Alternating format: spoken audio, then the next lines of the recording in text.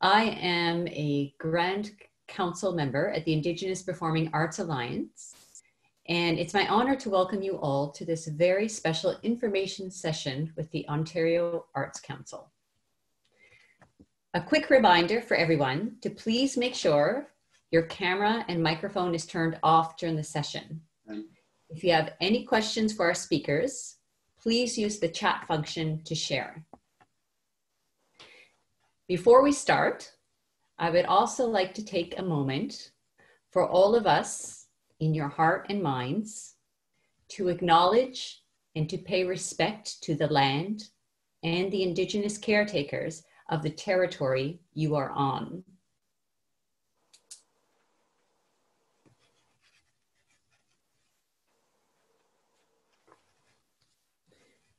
Before we welcome our speakers, I would like to introduce our elder, Cat Criger.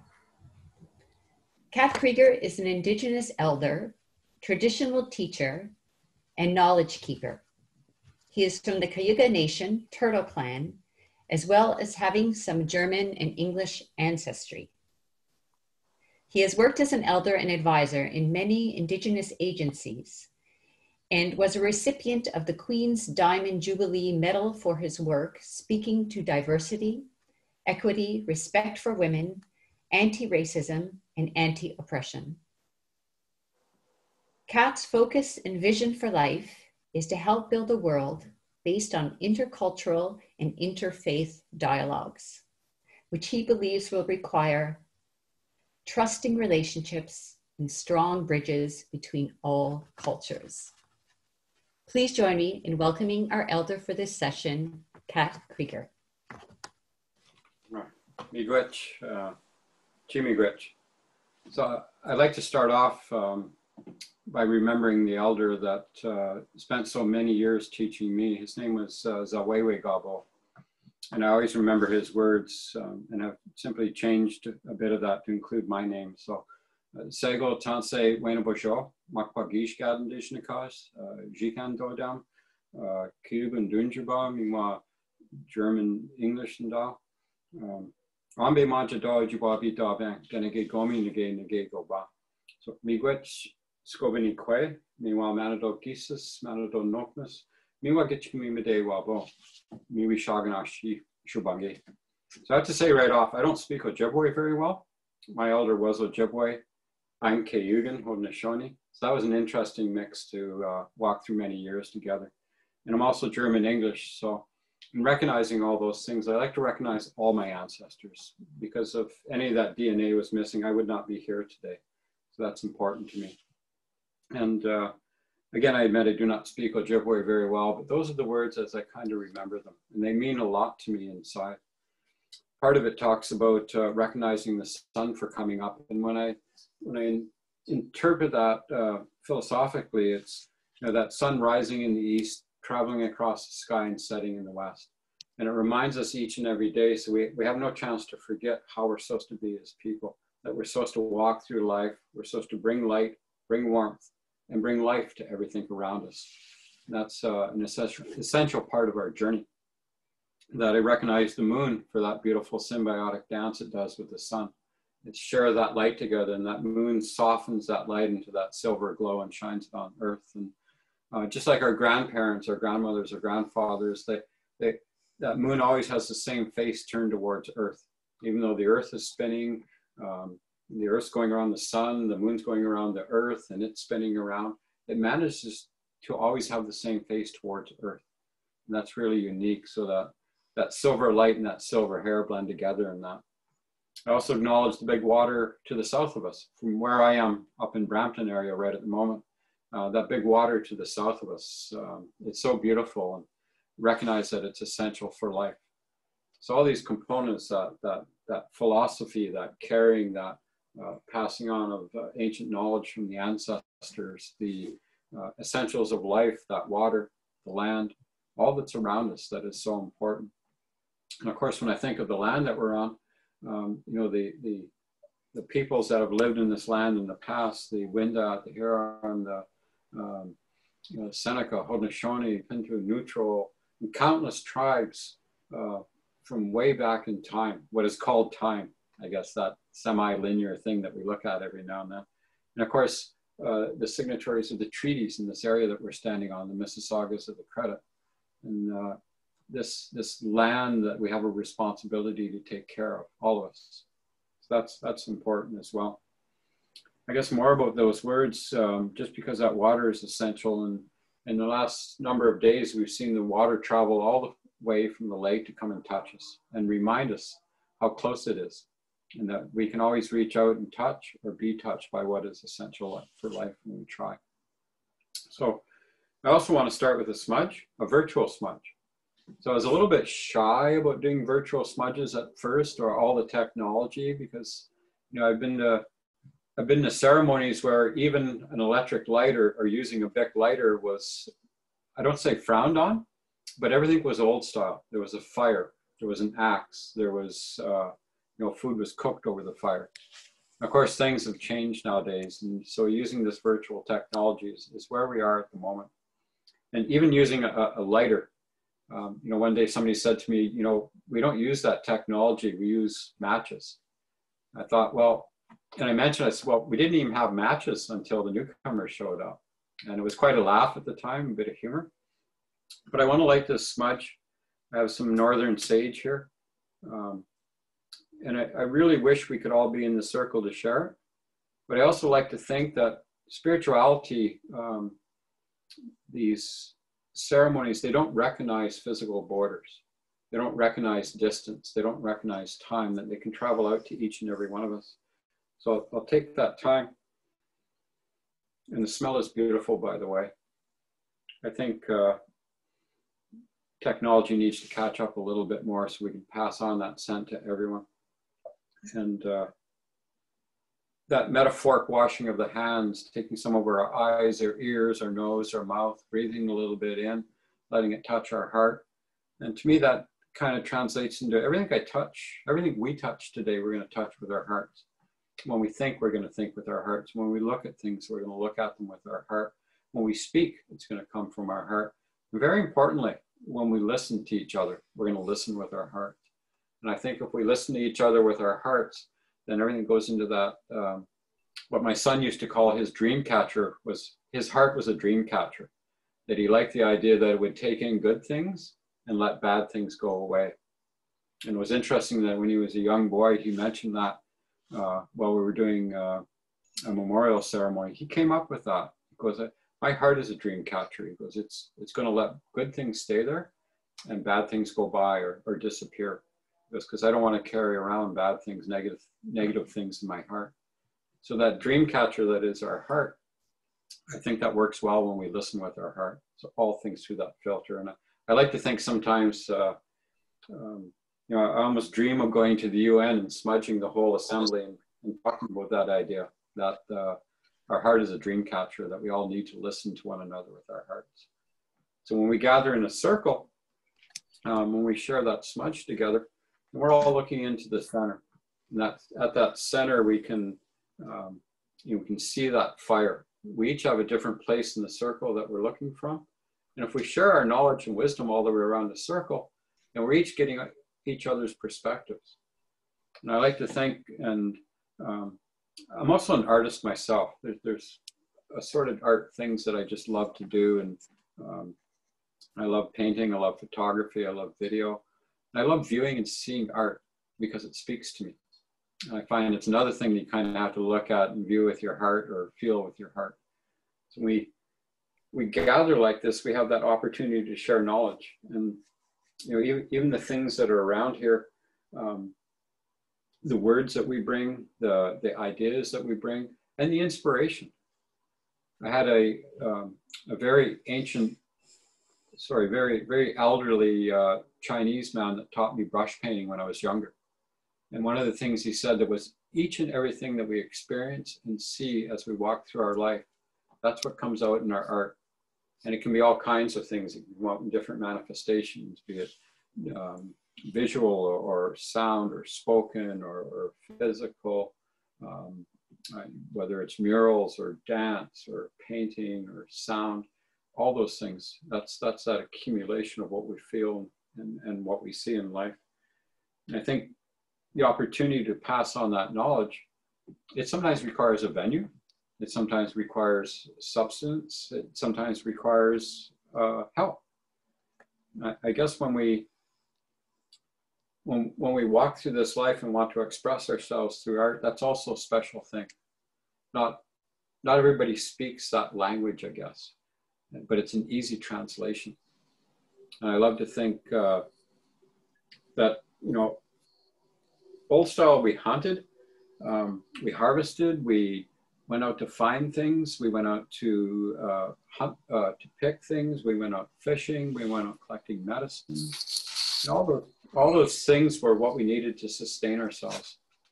And then I think as human history evolved and moved along, we realized that, I'm speaking metaphorically, that we needed something besides that to sustain ourselves. I like to think that each one of us is made up of mind, body, spirit, mind, body, spirit, mind, body, spirit. When those three things are braided together, they make for a beautiful, strong braid, much like the braids of sweetgrass that we have. They're braided of three components. So that's almost my mindset on that philosophy, that if those three things are strong, if they're in balance, and if they're braided together nicely, it makes something that's visually appealing, that's very beautiful, that's very flexible. And when it comes to like the braid in our hair, then it's very strong. And I like to start my day off with that, where I get up in the morning, I get cleaned up, and I braid my hair. And I like to try and think mind, body, spirit, mind, body, spirit, mind, body, spirit while I'm braiding my hair. And that's my kind of my morning meditation. When I think about what sustains us, what keeps us alive, what gives us time, when all those things are met, what we need to be healthy and living, when all those criteria are met, then we have some other time. We have some time to express ourselves. We have times for our storytelling. We have times for our songs. We have times for our art. And I think part of that is braided into our culture as well. You know, from the time, art's been around a long time. Since man first walked upright, since humans first walked upright. You know, when we started with those cave paintings, with marks on rocks, with drawings in the sand, with additions to our required clothing or garments, to our hair or our body, all those things come together. And that's kind of what I see sometimes in that end result that is art, that gathering that is art. It's almost like, to me, it's like a sacred circle developed in a different way. Again, it might be painting, it might be dance, it might be spoken word, it might be a song, it might be any of those things. But it's almost like a circle coming together, an expression of what is in the heart, what is in our spirit. For me, that's pretty amazing. So as a traditional person, as a Euro-Western person, as an artist person, I see all those things being braided together. When we went hunting, and when we looked for something to sustain ourselves, you know, we took our quiver, we took our fishing line, we took our paraflesh to put things in, a bundle maybe to carry stuff, something to harvest with, all those things. And we hunted animals, we harvested food, we fished the lakes, we dug the plants, etc. All those things were necessary. Our hunt is a little bit different nowadays. One of the things we need to sustain ourselves, and maybe kind of one of the points that will be talked about today, is today we need to hunt for funding. That's one of the things we need to sustain ourselves. We're still hunters. I like to think of it that way. We are still hunters. And that when we do that, that skill set of hunting sometimes requires knowledge to be passed on from the ancients, knowledge to be passed on from our elders, knowledge to be passed on from people who carry that information and understanding of how to hunt. So two levels here. One is that ancient thing, one is that present day thing. We need to know where our game is. We need to know where it is that we're hunting. And I think a lot of the information shared today is going to point out, here's the game, here's where to harvest, here's what we're hunting, here's the skill sets you need to take your game, to catch your fish, to dig the plants, all those things. So that's kind of a weird and maybe a strange metaphor braided together with a traditional view on what we're doing. And I like to think also that when you come to a circle, when you come to a gathering, the ones who share that knowledge and wisdom, they're giving you a gift. In a sense, they devoted much of their time, in some cases, much of their life, to acquiring that knowledge so they can pass it on to you. So we have another sharing of gifts. And it seems that the sharing of gifts from people with knowledge about how to find what it is to need to complete the task that you picked up or complete the art that you're doing, there's that ongoing, almost a pay forward of gifts. You know, one gift leads to another, leads to another, leads to another. And I think when we walk this world, when we want to express ourselves, there's such a, I know for myself, if I paint a painting or do a little video or take a picture, there's a desire to express something. And the first person that often sees that is myself. So many of us, when we do that, we see the first vision in our mind, we see the first manifestation of it in our work, and then we want to share it with others. And that appreciation goes back two ways. So it's a wonderful circle of gift giving, and it's a wonderful circle of sustainability. I think today is going to be very important. It's going to set many people off on a journey. And I wish everybody a very safe journey. And when I see those things to hunt, you know, I'm reminded of a movie, of all things, for some reason that just popped into my mind, when the village and the hunters are waiting. And somebody rides into the village and they're shouting, "Tatanka, Tatanka, buffalo, buffalo are here." And everybody jumps up and runs and gets ready, but everything's in place with what they need to do their task. So when they realize that the buffalo have arrived or are going through, now the hunt begins. So maybe in humor, funding is our present day buffalo. And that I'm really wishing everybody a very good hunt, and that when you walk this path, that you take with you the gifts of sustainability, the gifts of the environment that we're going to work in. And whoops, sorry, lost me for a second. The buffalo are shaking the floor. So I think that's all the words I want to share, because I can't learn anything while I'm talking, and I really want to hear what everybody else has to say. So I'm going to leave it there for a minute and sit back and listen. So in the words of my son, all done. Miigwech.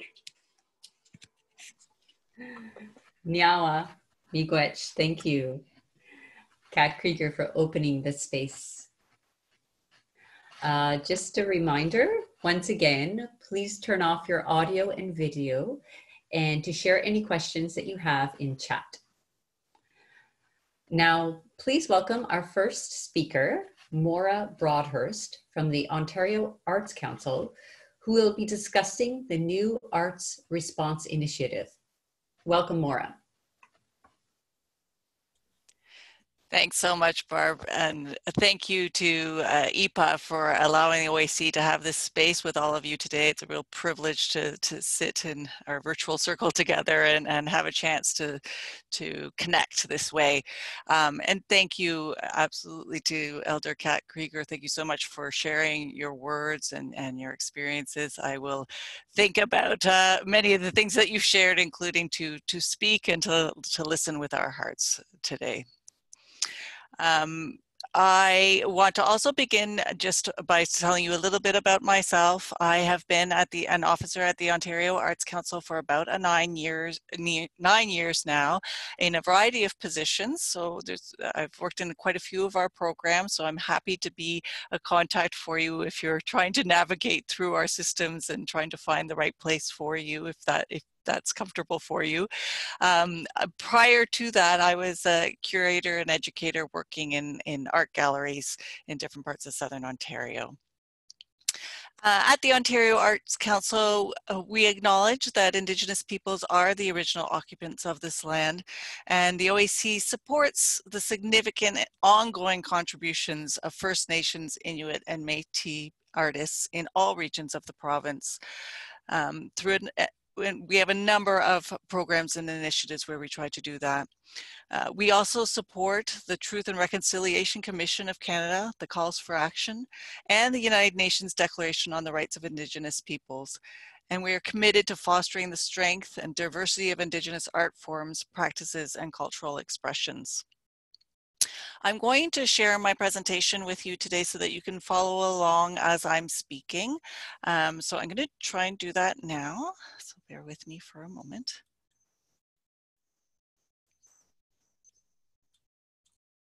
So Sergio, I think you need to let me share.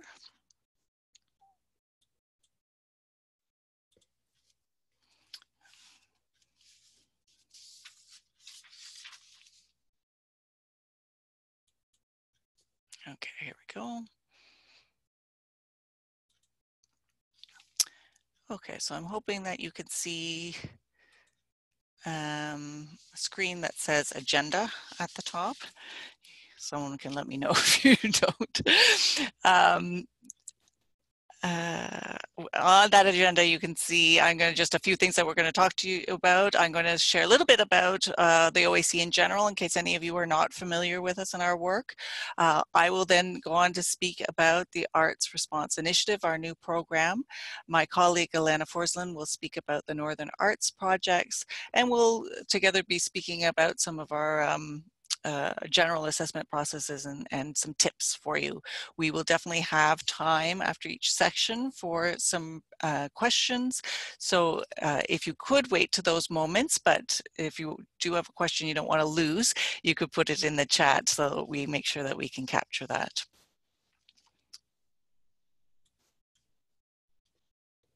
So the Ontario Arts Council is the arts funding agency of the province of Ontario. We are there to support the creation, presentation, production of arts by all artists in the province. And we're also there for the public, the audiences, to ensure that Ontarians have access to arts in their community. We have a series of granting programs that are available to people that we've grouped into 4 granting streams. So creating and presenting, building audiences and markets, engaging communities and schools, and developing careers and arts services.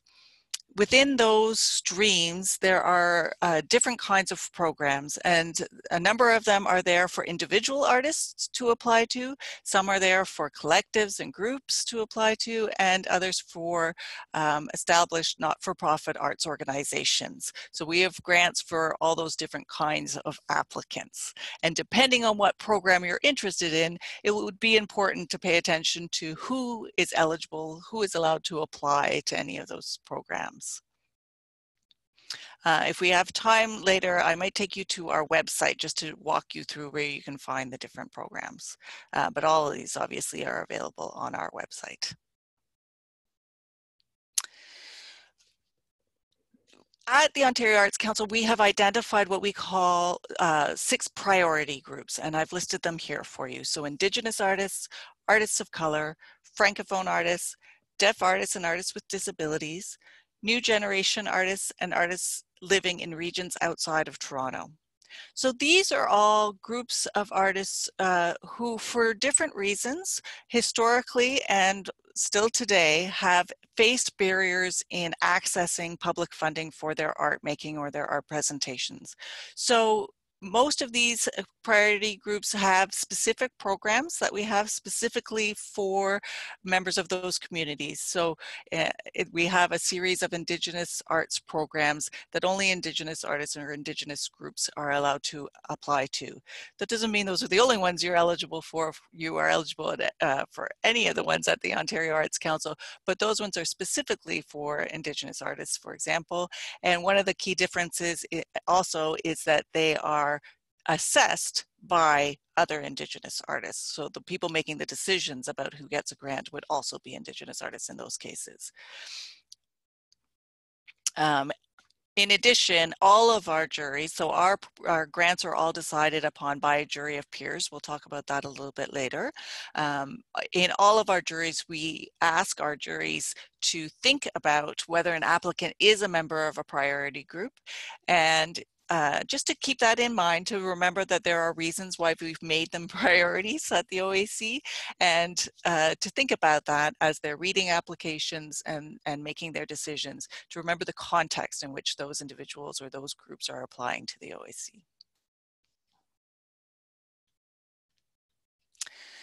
So in March, when the pandemic hit our region, we heard from many, many people very quickly about all the challenges and struggles they were facing in creating their art or trying to continue their arts practice.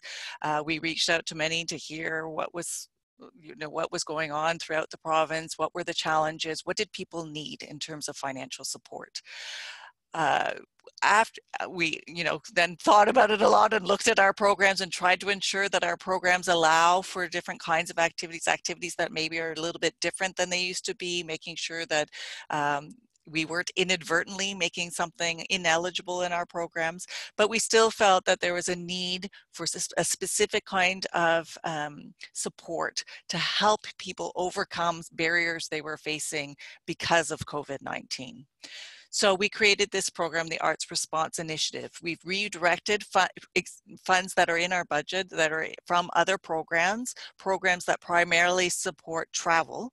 And from those programs, we've put together a pocket of money to support projects that will be awarded through this Arts Response Initiative. So projects do have to be in direct response to the challenges that you are facing because of COVID-19. But they can be projects can be quite short term in their approach or in their impact, I guess, or medium, or they could be really looking to the long term. The activities can range depending on your situation and depending on what you're trying to achieve, but it's to allow you to carry out your future arts activity. So it's not to support you in the creation or presenting of new work. That's already something that we fund in our other programs, and I'd be happy to direct you to those. So it's not for that. It's to get you to a point where you can create again, or so that you can present your work, because perhaps right now there's obstacles that are stopping you from doing that. And we'll get into some examples of that in a bit too. The projects that you can think about can be very practical, or they can be a little bit experimental. Maybe there's this moment that we've all been living through has caused you to think about maybe getting back into it in a new or in a different way because you have to think about your art making maybe in a little bit of a different way. So it can be a little bit of an experiment. You don't need to know exactly how it's going to play out or exactly what it will result in. There's room for trying, and with that it might work. We all hope it will, of course, but it might not, and that's okay.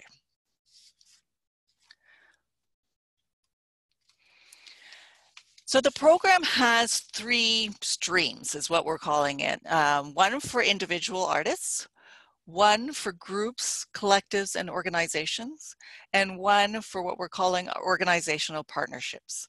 And I'm going to go into each of these briefly. There's lots more information on our website about each of these, and of course you can connect with us directly if you have specific questions even after today.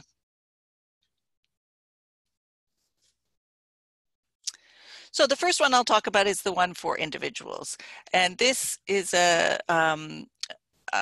grant that is a fixed amount, which means if you get the grant, you receive $4,000. No more, no less. So those who receive it will get $4,000. It has a deadline of October 20th, and all of the programs at the Ontario Arts Council have a deadline of 1 p.m. on that deadline day. You do have to apply through our online system, and so it is a machine, and it shuts off at 1 p.m. So it is important to make sure you leave yourself enough time for all of our programs. So this is a program for professional artists and curators who live in Ontario, and we're doing this kind of strange little loopy thing where you have to be eligible in one of our other programs to be eligible here. So, but generally speaking, if you're an artist, whether you're a visual artist or a dancer or a filmmaker or a writer, any of the disciplines that we support, you would want to look at, for example, if you are a writer, you'd want to look at our literature programs and ensure that you're eligible there if you've never applied to us before. If you've applied to us before, and even if you haven't gotten a grant, but as long as you were eligible, then you're eligible in this program. The term professional artist is such a funny one, and when we often get a lot of questions about what does it mean to be a professional artist, and it's not an easy question to answer. It doesn't necessarily mean that have a certificate that says so, although maybe you have studied and do have a certificate in a particular discipline or have gone to different kinds of taken courses and things like that, but it doesn't have to be that. You can be other things that we look at are have you worked at this discipline and have you tried to learn, and that could be by yourself, you could be self-taught, it could be that you've learned from peers or from an elder. So there's many different ways that you could have been sort of have become some kind of expert in that area that you have chosen to work on. It is, we think about things like, do other artists think you're a professional artist? And do you try to be financially compensated for your work? We all know that in this country, it's very challenging to make a living off of your art. Maybe some of you do, that's wonderful. But at least you seek payment for your work. That it isn't just a hobby for you. It isn't something you just take pleasure in, which is a wonderful thing too, but that's not a professional artist. So those are some of the things that might help you help you understand what we mean by professional artists. Alana, you may have other things you want to add when you speak too. Also, elders and language and knowledge keepers who are engaged in an artistic practice in Ontario are also eligible in this program. The application for this program is quite straightforward. It's 2 questions. Who are you? Give us a little bit of information about you. And in that question, we're hoping you will also tell us a little bit about what your experience during COVID has been and why your artistic practice has been interrupted during this time. So what are the barriers you've experienced during this time that is stopping, well, either like, it may not be preventing you entirely, but that are giving you problems in creating your art, whatever kind of art you do. And the second question is, what do you want to do with these funds? So what is it that you're going to do to try to overcome those barriers? So it's just those 2 questions, and it's we're asking for a resume or a biography, so the jurors who are going to be assessing your application can find out a little bit more about your professional activity, and that's it. So because it's a fixed grant amount, there's no budget that you have to fill in. You have to tell the jury a little bit about what you're going to do with that money, with the $4,000, but it doesn't need to be outlined in a budget per se. So we've tried to keep it quite straightforward for people so that it's not too burdensome, we hope. So that's that program, or that stream. The next one is for groups, collectives, and organizations. The deadline is November 3rd, again at 1 p.m. And these grants can be up to $15,000, and there is a budget required. So you would lay out what your needs are in terms of the budget, and then based on that, how much you're requesting from the Ontario Arts Council, up to $15,000. And in this case, it's, as I've said, here are some of the specifics on the screen about who is eligible. And this would be for if you're a group of artists who work together to do something, for you as a group, same kind of idea. What are the barriers you've experienced as a group? Maybe it's because you haven't been able to actually be together to do your work. Maybe you've been and need to continue to be separated, and that makes it difficult for you to do your work. So maybe in order to do that, you need to all have better computer setup, or you need an internet connection that you didn't have before, or you need a better camera, or so that you are allowed to ask for, in this category, up to $5,000 for equipment if that's something that you need. Maybe it's you have to work in a different kind of way because you can't connect with your audience right now. Maybe the gallery where you used to sell your work is closed right now, and so you have to maybe connect with the potential buyers or people who want to look at your work differently. And again, you need to set yourself up maybe with some equipment, but maybe also you need to have someone teach you how to do that part. Maybe you've never had to do that part before because you always had a gallery or somebody else to help you with that. So you could use the funds to pay somebody to help you with that. You can pay yourself for that time that it takes to learn those new skills, that kind of thing. If you're an organization, it may be that your staff is off-site and again, they need some equipment upgrades, or you're going to be starting to come together again and work in the office space that you have, but your office space is not safely set up for a COVID world. So you need to redesign your office. Maybe you need to build some barriers, that kind of thing. That would be something you could apply for here. I'm sure people have many more ideas than that, but that's the kind of thing we're thinking about. And then the final stream is organizational partnerships. Again, a November 3rd deadline. And this is a bigger grant, so it is up to $30,000. The main applicant has to be a not-for-profit arts organization or an Ontario-based for-profit book or periodical publishers. And they have to identify at least one partner. The partner can be another arts organization, or it could be another industry entirely. So it could be another arts group of some sort, maybe a few in your community that want to come together and work on a project together, or it could be you're going to do something with a group in the health sector, or groups in education system, or in the private sector. It's very open that way. But the idea would be, again, to look at this one is a little bit more outwardly looking. You're not so much helping yourself. It might help you too, but it's really looking at the arts community and saying, I'm seeing that, this is a big problem in the arts community right now because of COVID, and we want to do this activity to help the artists in our community. And the community might be regional, the community might be cultural, the community might be within your discipline. It could be all sorts of things, but where you're looking, you've identified some issues that are happening because of COVID, and you're going to be just doing some research about how to overcome that, but you're sharing it among many people or many groups, or maybe you do have a service. You've said, you know what, everybody around here needs some training on how to post their things online now. So instead of everybody trying to do it by themselves, we'll organize a program for that and offer it to the community. That kind of thing, perhaps. And I just want to run through what were the priorities of the program before we move on to any questions. For all of the 3 streams in the program, and if you're an applicant from one of our 6 priority groups, that will be taken into consideration.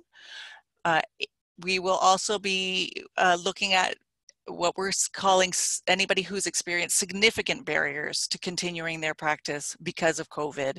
So it will be important for all applicants to really tell the jury in their application what their experience has been over the last 6 months, what has been challenging for you as an artist or as an arts group to doing your work, and what is it that you think will help you get to a place where you can once again be practicing. And then we have that 3rd bullet, projects that have the potential to benefit the applicant's career in the long term. So it's completely fine if this is something that you just need right now to get over this hump and then go back to normal. But maybe this is getting you thinking about a slightly new way of working, or you're going to be training yourself and you're going to now have new skills that you will have forever. That kind of thing is something that the jury will be thinking about as well. And then just for applications from organizations, we're also going to be looking at what kind of a role your organization has in the community. And it's, if you play a really critical role in your community, but you just have this one, area that you need help with, everybody needs an upgraded system or something like that. But without it, you just can't do your work very well, and therefore you're not serving the community. You're not being able to play that critical role that you have in the community. Maybe you're really great at bringing artists together and serving them, but right now that's a challenge for you. So that's something they'll look at. And finally, any projects that, yes, benefit you, that of course, but that will be of a benefit to others as well, is something that they will look at. So perhaps you're going to do some research into how to safely put on a dance performance in your community now. And so you're going to do that work, and maybe you're going to pay someone to work with you. You're going to pay yourself for that time. You're going to put together maybe a little bit of a document of that, or I don't know what you're going to, whatever you do with your findings, your learnings, but maybe you share that with other groups in your communities or other dance groups or something like that. So these are all the kinds of activities that the fund will support, if depending on what you want to do. So some research and planning, documenting your work, upgrading your technology, including your website, or if you don't have a website and now you think you really need one, the development of a website, developing your skills on whatever area that you need to. If you have to do some marketing that you never used to have to do, or you have to do it differently, that kind of thing. And again, adapting your workspace if that's what you need. Maybe, you used to go to a shared studio, and because of personal situation, because of COVID, you can't go there anymore. So now you have to work at home, but you need a few tools, and you need a proper space at home to work. That would be eligible. And I've already kind of reviewed this a little bit about what would be included in your application. And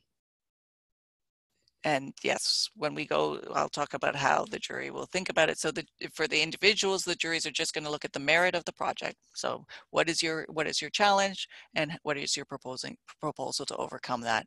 For groups and organizations, it's a little bit more. They're going to look at that merit, but they're going to look at the impact of that project, and they're going to look at the viability of the project. So does the budget make sense? Does the timeline seem to make sense? Things like that. So yeah, after the deadline, we then look at the applications. We would pull together a jury. There'll be separate juries for the individual stream and for the organizations. They will be other artists, but they will be artists of all disciplines. So, you may have a dancer, an arts administrator, a writer, a visual artists around the table, so just think about that a little bit while you're writing your application. And they will be reading all the applications, and then they'll come together to discuss them and choose which ones will be awarded based on your answers and based on looking at the purpose and the priorities of the program. So notification of the results is 4 months later. We'll do our best to do it maybe a bit more quickly, but for sure within 4 months. So that means, for October 20th, that takes you to February 20th of next year. And for the November 3rd deadline, that'll take you till March 3rd. So you wouldn't be receiving the funds until that point if you are awarded a grant. That may be a good space to pause. I have a few little tips here that we can talk about too, but I'm wondering, I'm not able to see the chat while I'm in this view, so I'm wondering if there are any, if there are any questions, if someone can maybe highlight that for me. Hey Maura, it's Sergio. Thanks, Sergio. But folks, just a reminder, if you do have a chat, please feel free, a question, please feel free to use the chat. Thank you. Okay, great. Well, I'll just keep going with, and these are some general tips that I would say apply to probably most, if not all of our programs, that if you're able to, if you're able to access our website and read through, if you know what program you're interested in, reading through that. If you aren't sure, you're not sure how to navigate the website, you can call us. But certainly once you sort of think you know what you want to do with your application, it's a great idea to call us and just talk about your project. We can help guide you a little bit and make sure that what you're thinking is eligible and appropriate for the program. So again, when you're writing the application, remember you're writing to other artists. It's other artists that are going to be making this decision. So you don't have to think about it being somebody who doesn't understand what the artistic practice is. They are going to understand. They may not understand. They may not be deeply involved in your practice, but they're going to understand the passion that you have for your work, which is the next one, that you can speak in the first person. You can tell us. In fact, it's great to tell us your story and your the reasons why you want to do what you want to do. If you're able to, having somebody else read your application is always a good idea before you submit it. Sometimes we get so in our own head about our ideas and our projects, we think something's really obvious, but it's not obvious to everybody else that you have to, maybe you've missed explaining an important part, or something doesn't quite make sense or something like that. That's a good idea, I would say. I share the specifics of your context. So, we try very hard in our jury rooms not to compare applications, because everybody's in a different situation and everybody's, has a different history. So tell us what yours is, and that will help the jury understand your project.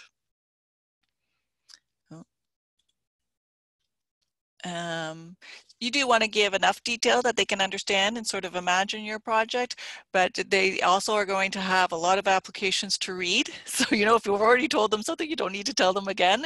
They have a lot of work to do. So give them enough information, but also try to be concise, not to, not to make them read stuff they don't need to.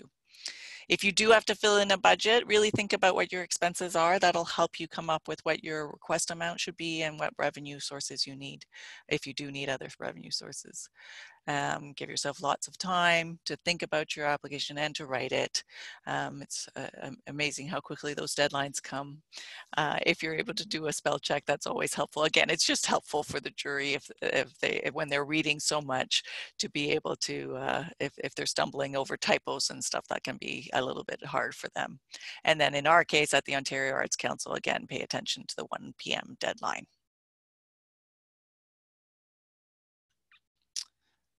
So yeah, so if there aren't questions, maybe I'll stop sharing for a moment.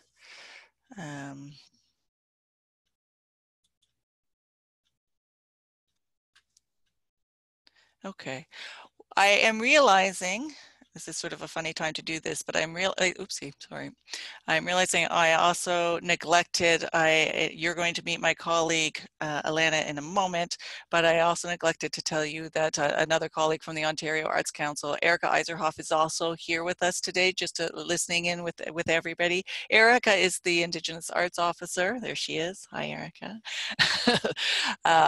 Who runs our Indigenous arts programs at the OAC. So those, if you're not familiar with them, those are available to you too. And if you have questions about them, you can connect directly with Erica. But maybe I'll leave it at that for now then, Barb, if we... Okay, well, thank you, Maura. That was very informative. Up next, we have Alana Forslund, who will be discussing the upcoming Northern Arts Project Fund. So welcome, Alana. Okay, thanks, Barb. So just before I get started, I'll introduce myself. My name's Alana Forslund. I'm OAC's Northwestern representative. My pronouns are she and her, and I'm based in Thunder Bay, which is the traditional land of Fort William First Nation. My ancestors are from Sweden and England, and I've been living in Thunder Bay for my whole life.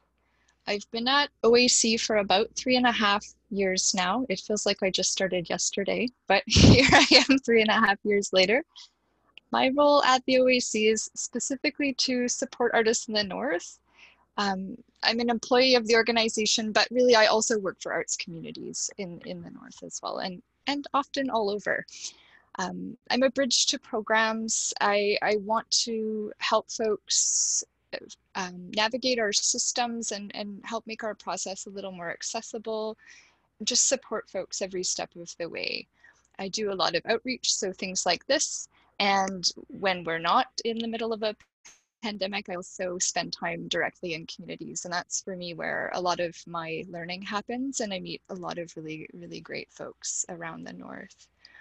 My previous work, I am a visual and craft artist myself, and I also ran an arts education and community arts organization here in Thunder Bay Particularly, my focus while I was there was working with young people. I really have a strong passion for bringing arts to communities. So that's just a little about me. And if folks want to share about themselves in the chat while I'm talking, that's totally great too. So Maura, if you don't mind just pulling up the Northern Arts slides, if you're able to.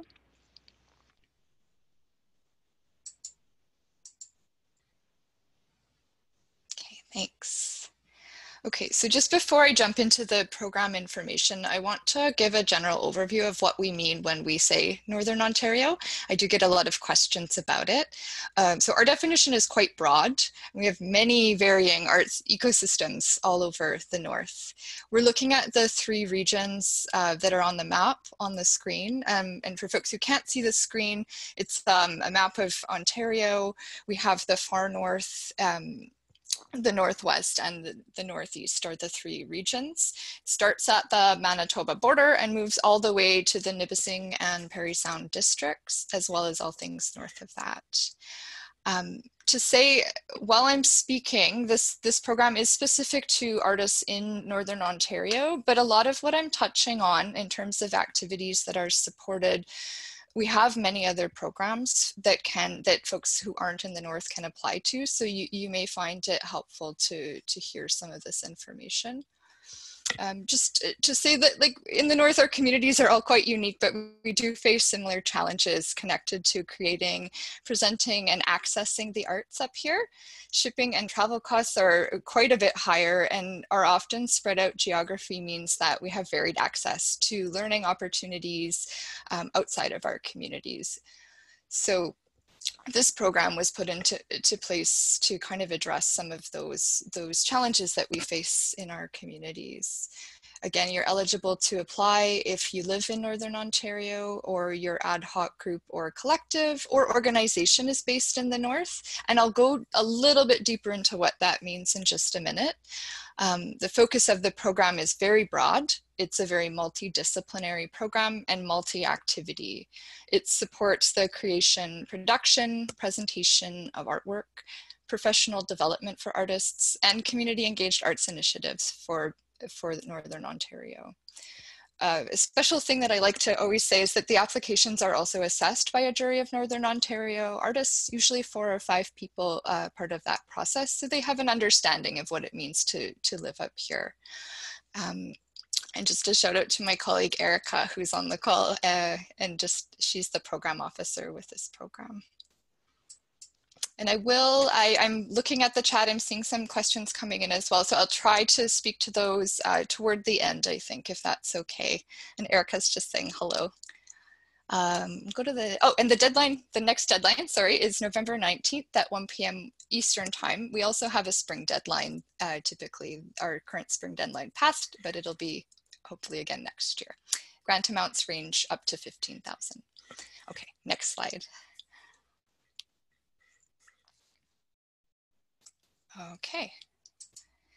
So there are 4 categories with Northern Arts. They kind of echo the 4 key funding focuses that OAC has that Maura spoke about earlier. When you're applying, which is in NOVA through an online application system, you will choose one of these categories to apply to. Sometimes your activities might include more than one category. You might be thinking, oh, well, I'm making new work, but there's an element of presentation to it. So just do your best to think about what the core focus of the work is and apply in that category. With new works, it focuses on the creation and production of new work in all artistic disciplines. So just some examples of what that might look like.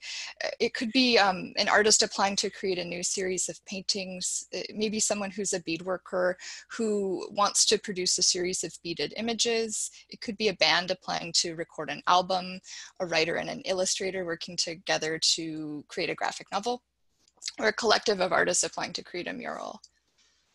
In presentation, we're looking at covering the costs of presenting artistic work. So things like typically exhibitions, singles and series presentations of art, concerts, literary readings, book fairs, and festivals, as well as publications of work.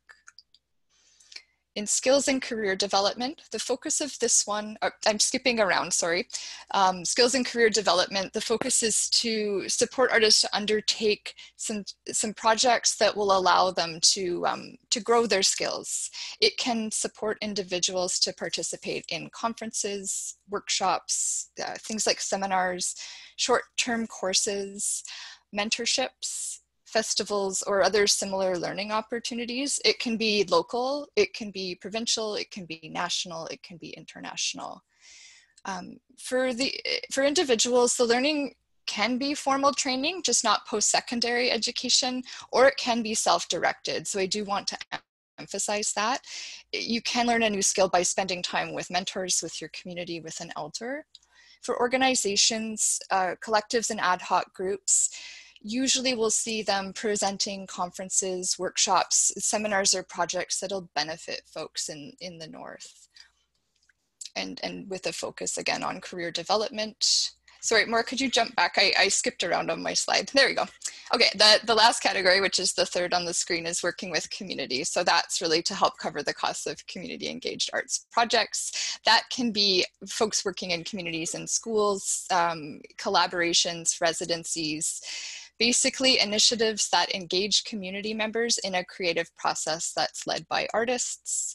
Things like crafting circles, workshops in schools, you know, maybe it's an artist working in a long-term care center with people to help them create something. Those kinds of things are eligible. There's a real emphasis on collaboration in that category. Have the community members had input into the process? Has the artist thought about barriers to access? All of those kinds of things. And I will touch, just before we go to the next slide, on eligible expenses as well. It's again very broad, but typical expenses we see, this is an exhaustive list, things like artist fees, so artists paying themselves and paying collaborators, that can be part-time or full-time. Art supplies and shipping costs to make the project happen, elder and mentor honoraria, fees for workshops or learning opportunities, equipment rental, producer and production fees. That's usually for things like film or recording albums, travel and transportation connected to the project, as well as things around accessibility, so ASL interpretation, as well as community access. So if you're running workshops, things like transportation costs, childcare, food, anything you can do to make the project feel a little more available to the community. Now we'll jump to the next slide. Okay, so I'll go through this one quite quickly. The program doesn't fund fundraising, competitions and contests, major capital expenses, portfolios and promotional packages, self-publishing with the exception of artist books, music videos with the exception of professional live documentation of performance, as well as touring projects. And just to say, we do have a program that supports touring, so you would look at applying to that one versus Northern Arts to support. And next slide. Okay, very quickly, just sharing a quick overview of how the application is broken down. Maura has touched on a lot of this already. Essentially, the assessors who are artists, they're reviewing and scoring your application based on artistic merit, impact, and viability. So with artistic merit, thinking about sharing your story. Who are you and why do you create? How did you start making? What do you make? And what do you want to do with the funding? With impact, you're talking sometimes just about impact on yourself. And in other cases, it might be impact on your community, impact on other artists, impact on audience or participants. And viability, that's sort of the logistical side of things. So you're looking at a work plan, having a backup plan. So what might you do if you don't get the funding? And just to touch on that, to say you can apply for 100% of your project costs through Northern Arts. You don't have to have other funding sources. In the North, that's not always, it's not always possible to find other funding. There's also space in that section to talk about your experience working on projects and funding. You will have to provide a budget. So there's two pieces to that. There's our own budget form, and then there's space for you to create your own, to explain some of the details, like how did you come up with your artist fees? Where did you find your supply costs? And lastly, one of the most important pieces of an application, and I would say in most OAC programs, support material is really important. Because the assessors are artists, they love to see a little bit about what you do. It might be, you know, that you're including audio samples of music that you've recorded as a musician. It could be photos of exhibitions or photos of your artwork, videos that you've created if you're a filmmaker, examples of writing if you're a writer. So those pieces of the application are crucial. I can't emphasize that enough. And give yourself time to gather that material and to upload it into the system. And just to add, it's very helpful if you're working with other artists on your project to also have samples of their work with their consent as well. Support material is also a great space to have things like letters from the community, letters from other artists who can speak to why the project you're proposing to us is important for you. Those kinds of things go in support material and are very important. And just to note that I'm here to support folks, particularly people in the North, but if I am someone you feel you can reach out to, please do. Even if you're not based in the North, I can connect you to people, other folks at the OAC, and I'm more than happy to do that. I know there were a couple questions that came in just as folks were registering. So I think I touched, one of them was, can you apply if you're based in the North? No, not to this program. I think I touched on that, but there are other programs for sure that would fit your activities. The next question was, who's the perfect fit for your program? And I was thinking about this and I was like, I don't know. Obviously you should be from the North. Then I was listening to what Elder Cat was saying during the opening and about speaking from the heart. And I think that those kinds of projects with any OAC program tend to be what assessors gravitate toward. There has to be balance in that. There needs to be detail as well. You have to kind of have thought things through and know what you want to do. There has to be some clarity, but things that are coming from your heart, thinking about what is speaking to you right now. What is it you've always wanted to do as an artist? Those are the kinds of things that you should be applying for. And that was my thought there. I'm just seeing a question here. So there's, as a solo artist who employs about 4 other musicians to create my music and projects, can I apply to the groups category? So I'm not sure if that is for it could be for Maura. I suspect so, Alana, so I'm happy to.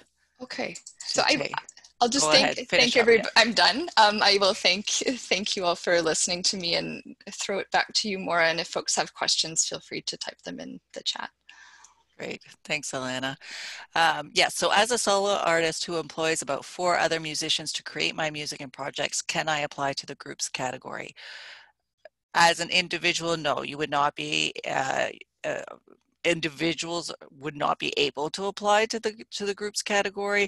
So if it were really appropriate, you could formalize your group into, and by formalizing I mean give yourselves a name. And the critical thing is for collectives in general at the OAC, you need to be able to cash a check in the name of your group.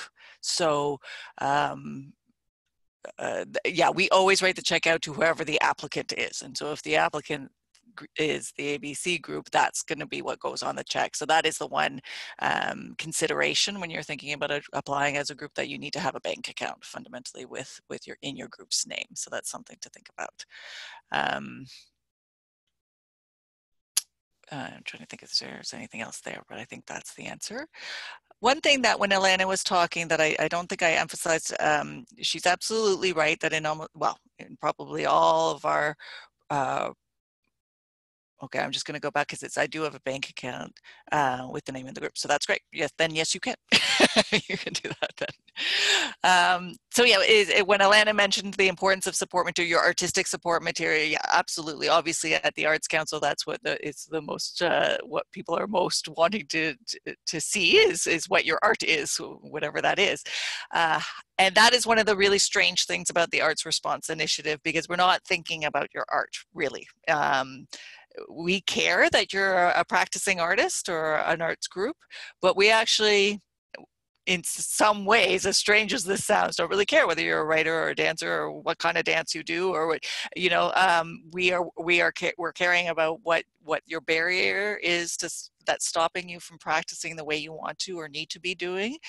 So in fact, there is no artistic examples in any of the categories for the Arts Response Initiative, which does feel a little bit strange, I think, both for us and probably for you, not to be sharing your art, but it's because it's about something else. That program, it's about the problems that you're having, the logistics that we're going to be hearing about.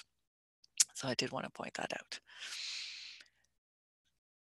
Okay, I'm a visual media artist. Does the program for individuals fund equipment? And yes, I'm sorry, I didn't intend to mention that in the individuals category, again, it's a $4,000 grant. You can, up to $2,000 of that can be spent on equipment and software.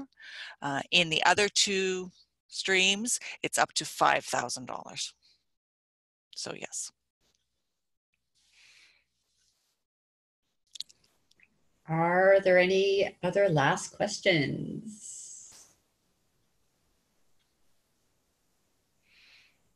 Okay. In that case, Barbara, I will just say that, yeah, just please do, if you want to have a look at the website at the different categories or the different programs that we have at OAC. If really what you want is some funding to help you create a new body of work, that, you know, there are other programs at the OAC that support that. So do look around. There is another question. Yeah. So I understand that the funds for this program have been redirected from travel programs. I'm sure with such multidisciplinary applicants, this will be a competitive program. How much is available in total? Yeah, it will be, you're right. It will be a competitive program. Unfortunately, we know how much need there is out there. So, so in total, there's $1.6 million for this program.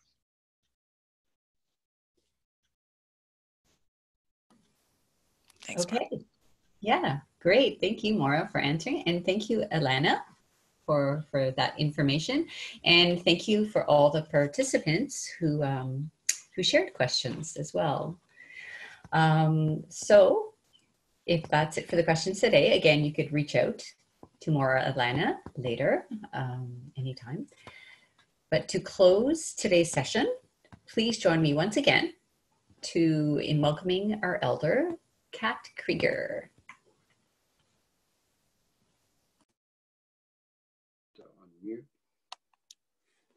Hi there, and thank you. It's really awesome to see how much support's in place or how much funding is available, and the difference in kind of applying for these things. I was given some wise advice one time when I was doing, I love photography. And I was told that the business of photography is about 10% photography and about 90% business. And I thought that was pretty interesting way of looking at it, because there's just so much to do. And yet I see all through this that there's recognition that not all of us are proposal writers or skilled in that, and that to open those doorways in the ways that you have is, I'm sure, appreciated by a lot of people. But closing, it's almost a strange word right now, because we're opening so many doors. The idea of doing a closing, maybe just seeing each other off on our separate ways on our journey. And I always like to light a little bit of sage, just to help in that. And again, I wish I could share this with everyone. It's a little bit difficult. But again, I like to think of the idea that spirituality doesn't recognize physical borders. You know, I guess that's part of that concept in that system. So I'm sure we're reaching everyone. And maybe it's a time just to take a moment and look back into our minds, look back into our hearts, and to see all the things that we've shared today. And as well, the importance of what it is that makes us an artist, what it is that makes us somebody who helps an artist. And that there's the things that are put in place to help us along that pathway. They're like trail markers almost. This is the next spot in the trail I need to reach. And here's places on the trail that are kind of being pointed out where, careful where you walk here, or step this way or step that way. Here's a safer way to complete your journey, or to start your journey, as it were. And it's almost like sending people out in different directions. For some reason, I'm brought to mind of a scene from my childhood. And I used to live right near the mouth of the Petawawa River, where it intersects the Ottawa River. As young kids, we would walk out or swim out to this big sandbar. There was a lot of freshwater clams. And one day my friends and I decided we would collect a bucket of these clams with no intent whatsoever other than just to collect them. So we collected a whole bunch of those clams, and a sunny, beautiful day, crystal clear water, and the sandbar being just a little bit below the surface of the water. And we took that bucket of clams and dumped it in to the center of that sandbar. They love that area. That's a clam thing, I guess. And we were standing there talking, watching the sun, and you know, as young people, laughing and joking. And we started to notice that all the clams had started to move, as clams will, very slowly, off in all these different directions. And their pathways were clearly visible in the sandbar as little singular trails, all going different places. We started to speculate, where were they going? And what was in the mind of a clam? And I know this sounds sort of silly, but what was in the mind of the clam that it picked a particular direction? And realizing also, as a small group of youngsters, that we actually didn't know what these clams were thinking, what was the purpose of their journey, or why they chose that particular direction. But we figured there must be a point, there must be a reason. And beyond us bringing them all together, I guess, I guess the knowledge that we brought them to a point, a place for the start of a journey, and that they knew what they were doing, they knew where they were going, and they knew why they had chosen those directions. So I'm not sure why that connection come up in my mind, other than if you picture the sun on the water, picture that age that we're at, where we're very young in understanding or not understanding. The breeze going by, the sounds, the water noise, the rapids just upstream from us a little bit, where these two giant rivers meet. So it was, I'm not sure what the metaphor is there, or why that comes to mind, but it seems at this point important to share. And maybe that's like a group of artists gathering where we meet together in the center, and we all have different ideas, different thoughts, different ways of doing things, different ways of expressing ourselves, and different goals. And when we set off on that journey, I think it's nice to come together like this. And I see value in gatherings of Indigenous artists, in this case, Indigenous artists. And I kind of look to the future, where it'd be really nice to have, when COVID maybe lightens up a little bit, to come together as artists just to share, just to speak and talk talk about our goals, talk about our achievements, talk about our difficulties, and be able to share within a venue like that somehow, help each other. It's like a village of people. It's like a culture within a culture almost. So it's just kind of a little dream that started flipping in my head. I related it back to that day in the summer that I've not forgotten. I know when we look back into our childhoods or where we started journey, maybe there's things that get in the way. Maybe for the clams, those shelled ones, those creatures, this was an interruption in their journey. Yet they come together, and I'm hoping they had time to share, maybe whatever it is clams share with each other. But I also look forward to a time in the future we can come back to that center, we can come back to this fire, we can come back as a circle, and maybe share how we did with our seeking, our funding hunting, how it worked for us, and learn even more from each other from that to move forward. As for closing, I find myself almost not able to close things. I see it as, again, as an opening. And like that braid, you know, when you start braiding your hair when you're younger, it's however long it is. And if you allow it to grow, it gets longer and longer and thicker and stronger. And I see what we're doing here is taking a bunch of things, braiding them together, recognizing that there's flexibility in that braid, but also that it's still attached to us. It tapers off at the end really small. It has that, all the thoughts and things that we put into it, but it is strong. And I like that too. Maybe that's why I like to have a braid of sweetgrass close by all the time when I do things, and occasionally light it. For myself, when I, you know, sometimes when I travel, even in the metropolitan areas, when traffic becomes difficult, when things grind to a halt, when there's people are angry because things are in their way, other people need to get somewhere, people are waiting for them at their journey's end. I used to just sit in my car, light a braid of sweetgrass and smudge.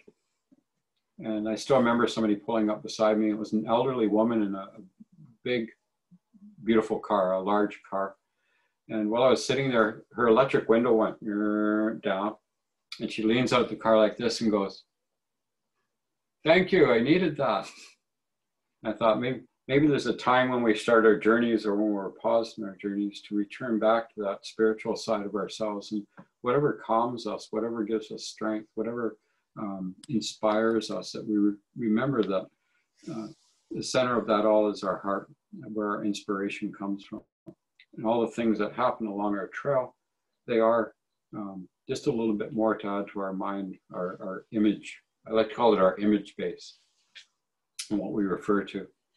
I know sometimes, and I go back to, I mentioned a Chinese elder who taught me that everything I see, everything that I experience, everything that I come in contact with is something that adds to my database of images. When I think I want to express something, when I think I want to convey something, then I can go back into that database, pull out a particular image or thing or event or sound or combination of all those things, and bring that out as, this is what I'm trying to say. This is what I'm trying to give across. And it's in the sense that maybe that clams traveling out and leaving their little trails everywhere in the sunshine. Maybe that's that metaphor of coming together in yourself. And being turtle clan, I know we talked about the shells of the turtles. I know we talked about the turtles have been here before humankind walked this world. I can't imagine how much ancestral blood memory they have, but it must be extensive. And how, you know, the 13 segments of the shell, it talks about the 13 moons within a year, and talks about an entire cycle of the year, how each of them is related in that way, and the wisdom and the knowledge that the turtle carries. And part of what I think about that sometimes, you know, I've heard people say when something happens, they pull their head in the shell and they hide.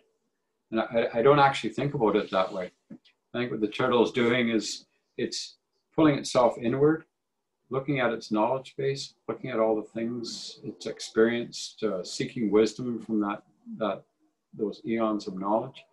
And once it comes up with a resolution, once it decides what it's going to do, then it comes back out of its shell and proceeds. And it proceeds quite well. And it's protected. I like to think of that shell as representing all its knowledge, all its wisdom, all the ancestors. It is protected by that physical shell, but also protected and nurtured by the wisdom and knowledge that it carries. So I think each one of us, as we go through life, each one of us, as we pick up all these different thoughts and images, that's what we look inward for. And as artists, I think when we look inward like that, then what's coming out is truly a piece of ourselves. And to be able to nurture and support artists in their journey, and to be able to bring that out, is kind of a wonderful thing. And I, for one, appreciate how much everyone is doing to make that happen. And I know nowadays that support is often in the form of genre, of money. that shiny stuff. Well, it used to be shiny stuff. I guess it still is. It's plastic now. It used to be metal. But that shiny stuff that seems to be necessary to move forward in our economy, in our world. When I was young, I used to look forward to my father bringing home his freshly pressed shirts. So he was a military person, so they would have a military dry cleaner, laundromat. But when he opened that shirt, inside was a perfect piece of white cardboard, thin. And I used to look forward to getting those and keeping them because I could draw on them. So that was a strange form of government support for a young artist, but for me, that was really important. I think a lot of us maybe have stories like that where we start off with nothing, but we really do have something. We have what's in our heart. We have what we need. We have that mind, body, and spirit that we have. And we can always draw out of that. I think when people see how beautiful that is and how much it means, and how much it means to the individual putting it out, they are sharing a gift. And I like to think that life that we live, you know, when we harvest plants, sometimes we offer some tobacco and we speak to those plants. When we harvest medicine, it's the same thing. When we take a deer, it's the same thing. We speak to them and thank them for giving up their life so that we can sustain ourselves and move on. And I think sometimes when we show art, it's almost similar in that sense that we are showing a lifelong collection of things that we blend together, we braid together. And it's like saying, here's a part of my life. I want to share it with you. And that's it's a pretty awesome thing. So spiritually for me, that idea of being able to share, that's important. That idea of supporting the ones who want to share, that's important. Each one of our life paths impact or intersect, much like those clams. Off we go again. And at some point we may cross paths again. I'm sure we will. And I'm grateful for that as well. So for all of us that are possibly traveling today, I know we're all at home. Some of us will travel a bit. Some of us are already far away. So our words are traveling for us. So let's wish our words a safe journey. Let's wish our hearts a safe journey. And for those of you that do physically travel, I do wish you a safe journey. So maybe when we're all done this, each of us can take just a few minutes to sit quietly and feel that gratitude for what we've received today. And I appreciate all of you that have come together to put this together, that do the work at the council. And let's just zoom forward with this new call, the bison here, the funding buffalo, if I can say humorously. So everybody enjoy their hunt. Everybody have a successful hunt and good harvest. And as we come up to what is the solstice right now, the falling leaves moon is coming. Take that time to enjoy this beautiful, beautiful image that the Mother Earth is going to present us with. So miigwech for listening to my words, and miigwech for sharing what everybody has shared today. And I wish you luck as well. That basic one, good luck. Thanks. Yawagoa Cat. Really nice words. Thank you all. Yawagoa, miigwech, merci, and have a great day.